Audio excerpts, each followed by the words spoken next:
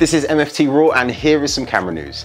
With just over 6 months to go until we're expected to see the release of Samsung's Galaxy S22 Ultra, the leaks and rumours have prompted Let's Go Digital and Texino Concept to create some renders of the forthcoming Samsung flagship. These guys very rarely make a concept that isn't very close to what is eventually released. There are a few things to pick up on here, but the one that stands out the most, for me at least, is the possible involvement of Olympus in this camera system. Around the lens, in the style of classic Olympus, they have put the phrase Olympus camera optics and 200 megapixel image sensor, suggesting that the new handset's camera lenses will be at least designed by the brand. The rumour at the moment is that Xiaomi and Samsung are both working on a 200 megapixel ISO cell imaging sensor to go in their respective flagships for 2022.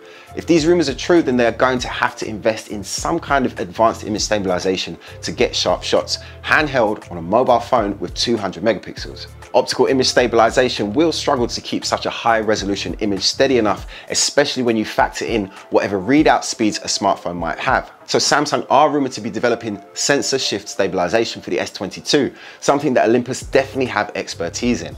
This will physically move or shift the sensor to compensate for handshake, as opposed to trying to move the lens, as is the case with OIS. As well as the ridiculously large resolution, the Samsung Galaxy S22 Ultra is also expected to have a continuous periscope style zoom lens. Now this is different from a normal periscope zoom, as it will actually be able to zoom optically. The system on the S21 Ultra used two fixed telephoto lenses and then it digitally cropped between the two focal lengths to give you whatever you wanted. This GIF here shows that OIS may be included in the new system by actually shifting the prism to achieve the same effect. The Samsung Galaxy S series launch event is usually in February, and I've got to say the possibility of Olympus being involved this time has really got me hyped for this one. The full specifications for the Canon R3 have leaked and Canon have released an official video about the forthcoming camera. I called it last week when I said it would be no more than 30 megapixels. The Canon R3 will feature a 30.1 megapixel backside illuminated image sensor. Okay, I was 0.1 megapixel out. It will support multi and smart controllers. It will have a very angled touchscreen, a new accessory hot shoe mount. It will have a magnesium body, high-speed Wi-Fi and wide LAN ports are there. 30 frames per second electronic shutter with autofocus and auto exposure tracking plus raw shooting at this speed. Autofocus will focus down to as low as -7 EV, which is very impressive. It will have 8 stops of coordinated control IS with optical IS and in-body IS. Again, crazy impressive. 4K Canon Log 3, oversampled 4K, internal raw video, which is nice, inclusion of cars and motorbikes in autofocus tracking, speed light shooting with electronic shutter, as well as the same weather sealing as the EOS 1D series. It will also have dual card slots, accepting SD and CF Express cards. The Canon R3 was supposed to be announced on the 29th of June, which is today, but this clearly hasn't happened. The leakers must have got the date mixed up with the release of the Canon 14-35 f4L, a constant aperture ultra wide angle zoom with the high quality optics expected from the Canon L series. Unusually for a lens of this type, this one will have 5 stops of image stabilization built into the lens, up into 7 stops when paired with the IBIS in the camera. This should allow for some really long handheld exposure shots. Of course, quality like this does not come cheap, and it's priced at around £1,700 and the same in US dollars. Keeping with the specs theme, B&H Photo have already listed the Panasonic GH6, showing off some of the specs, but it's nothing that we didn't know already. But more interestingly, they're showing off their expected sale price.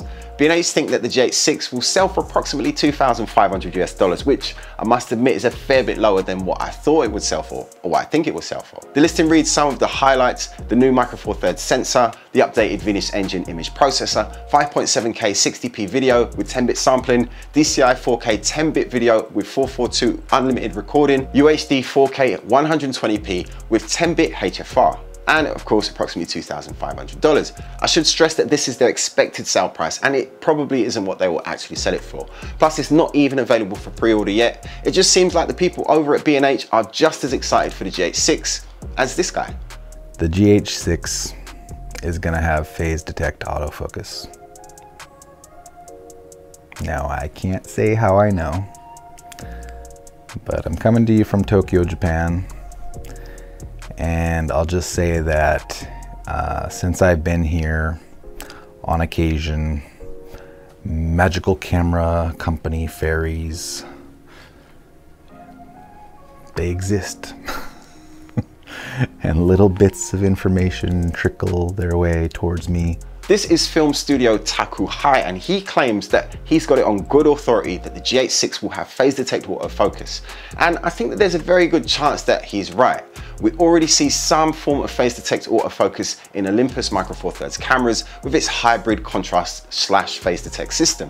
So as the tech advances, it's not implausible to think that we might see full phase detect in a Micro Four Thirds camera very soon. If it is possible, then I expect Panasonic will do whatever it takes to get it into their new flagship. It's no secret that the autofocus has always been the GH camera's Achilles heel, and if they can nail it with a GH6, I think that that will bring a lot of users back to the system. Excuse me, GH6 is going to be 5.7K resolution. The magical pixies whispered in my ear something more along the lines of 7.7 or 7.8K resolution, actually very close to 8K resolution. So that, you know, I'm in Japan, lost in translation is a real thing here, and sometimes little mistakes do happen, and that could have been the case. But I'll just say that there is a slight possibility that the resolution is actually going to be closer to 8K. Now, at first, I thought that the only thing that this does for me is ruin the credibility of the guy's previous comments. I mean, come on, man. Panasonic themselves have said what the video resolution will be and what the camera will be capable of. So it does seem really unlikely that they would leave out such a juicy detail like that. But if you think about it, they've not let on to what the actual resolution of the sensor will be. So we can't really rule out if the sensor is technically capable of shooting more than 5.6K. And we're forgetting about anamorphic mode.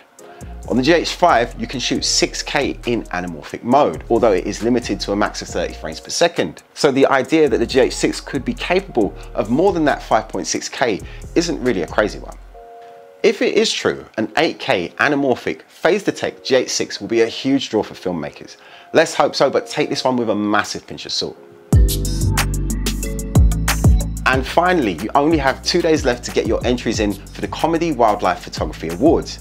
This annual event is in its 6th year, and it seeks to highlight and promote wildlife conservation around the world. The competition has 6 categories. There is the Alex Walker Syrian Creatures of the Land category, where you can enter up to 3 funny pictures of land animals. The Spectrum Creatures in the Air category is for comedy shots of birds, bats, and other creatures that fly.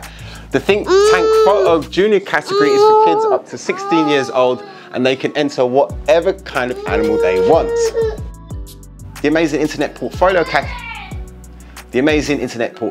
category is a collection of 4 images of funny wildlife, and the Olympus Underwater category is for creatures that live in the water, nothing to do with the type of camera you have. And finally, the Video Clip category is where you can enter up to 2 funny video clips of wildlife up to 60 seconds long. If you fancy a giggle, I'll leave a link down to the previous competition entries below. Thanks for watching. That's it from me. If you want to see more of me, then hit that like button and that subscribe button, and of course share.